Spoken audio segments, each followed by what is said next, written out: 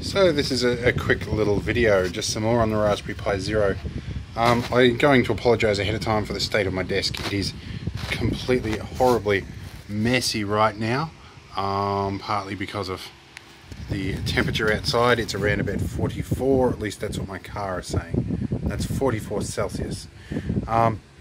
Currently this is an old VGA monitor. I'm currently running it from 12 volts, but at the moment it's hitting about 14 volts. That power is fed from a 130 amp hour deep cycle battery that's in a cupboard up the hallway. I'll feature that in another video when I've had a chance to clean it up. That is charged from about 120 watts of solar panel on the roof, a couple of old caravan panels, and it runs some of the basics like my LED stripping and pretty much everything that's on this switch panel here as well, which is quite nifty. In any case, this I'm hoping to lug up a fire tower at some point to use as a computing terminal with something not terribly too valuable. The monitor was a freebie, recycled, and this obviously they're about 15 or 20 bucks. So hopefully it should be fairly cheap.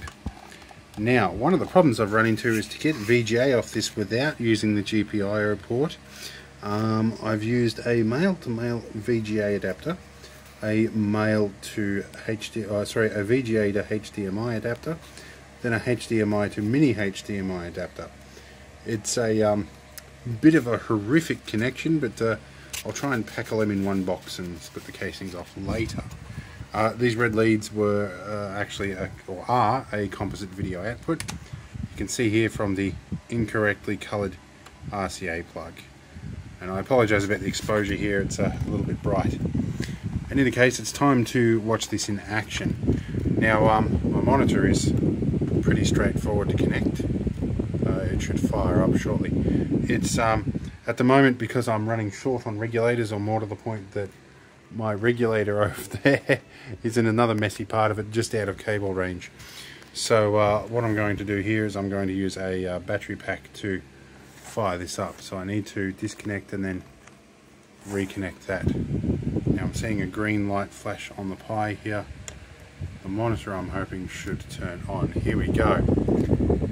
Geez, these zeros are quick.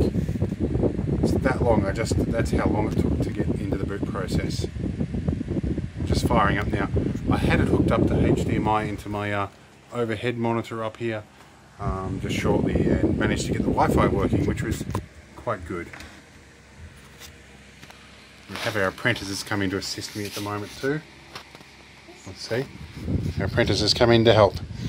And yes, we're seeing here, I've set it to auto login, and we're already in the Raspberry Pi. That's working quite well.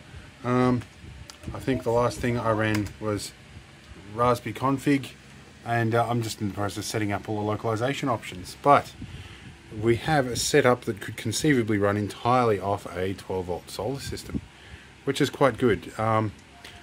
Hopefully I'm in range of a 5 gigahertz link from the place that I work. I'm in line of sight from the fire tower. I have a little Ubiquity M5 disc.